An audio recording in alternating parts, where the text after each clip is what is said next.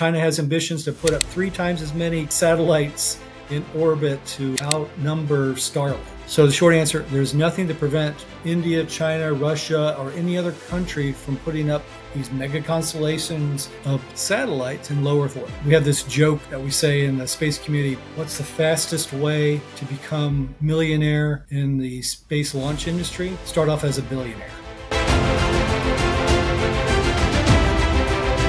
Dr. John Klein is a senior fellow at Falcon Research, Inc., and also an adjunct professor at the George Washington University's Space Policy Institute and Georgetown University's Strategic Studies program. He's also the author of Understanding the Space Strategy, the Art of War in Space, Space Warfare, Strategy, Principles, and Policy, and now most recently, A Fight for the Final Frontier, Irregular Warfare in Space, which came out in 2023. Dr. Klein served for 22 years as a naval flight officer. He supported combat operations in Iraq and Afghanistan. SpaceX, Blue Origin, United Launch Alliance, Rocket Lab. They're moving so fast.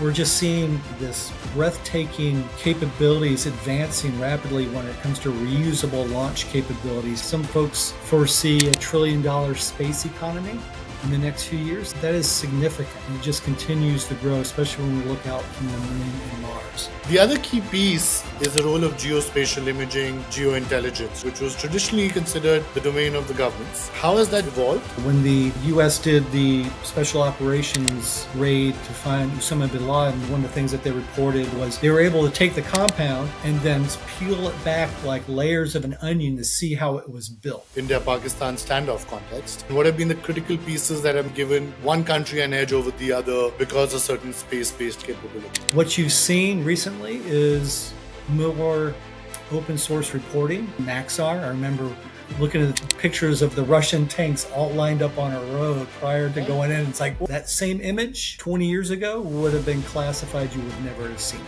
If you need to do precision strikes, a key component of it is the GPS piece. It is owned by the US Space Force. Does everyone need to build out similar capabilities in case tomorrow they are denied GPS or if their GPS gets jammed? What do you see as the key strengths that today India has managed to exhibit? If the metric is to get to that top tier of the Space Power Club, the human spaceflight element will be key. India is on the cusp, and they've had some remarkable achievements when it goes to lunar exploration and what they've been doing in recent years. After many decades, one of the Indian astronauts is part of the Axiom 4 mission to the International Space Station. How significant do you think that is? I always find India's geopolitics fascinating. I can't wait to see what India does next.